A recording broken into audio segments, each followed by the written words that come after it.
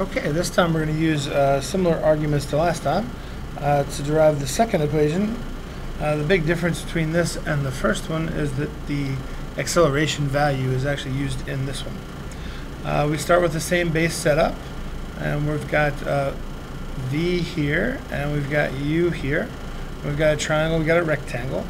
Again, we're talking about s, so the s, the distance that you travel, or the change of position if you're talking a vector, will be equal to two parts. The lower part, which is a rectangle, u times t, plus the upper part, which is the height, 1/2 of the height, which is v minus u, times t.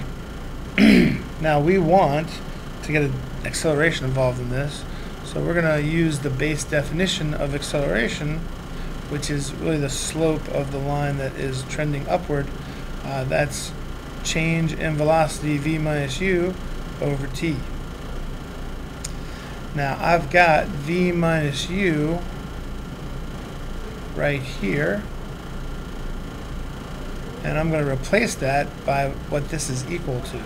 So if I multiply both sides by t, I can say that v minus u is equal to a times t. And I'm going to take that, I'm going to replace it in here where the v minus u is. Now we can rewrite and come up with the equation. So s equals ut plus 1/2 of at times t. And that's the same as saying ut plus 1/2 of the acceleration times the time squared. And that is exactly what we have up here and is in the data booklet. Now let's check units to make sure that this will work out. U is going to be in the units of meters. T is going to be in the units of second to the minus 1. So we multiply them together. That's what we have. Sorry, seconds to the minus 1 times seconds. So the seconds are going to go away. And then here we're going to have meters second minus 2 is the unit of acceleration, and we're going to multiply that by second squared. So those go away, and we'll have meters. We're adding meters to meters. That's going to give us s in meters, so that works. So again, if you're trying to figure out where you're located and you started out already moving, we can take how far you would have gone before you accelerated, and we can add or subtract to it any effects of acceleration. Okay, so that'll give us an idea of how we can measure how far we've traveled when we are increasing or decreasing our speed.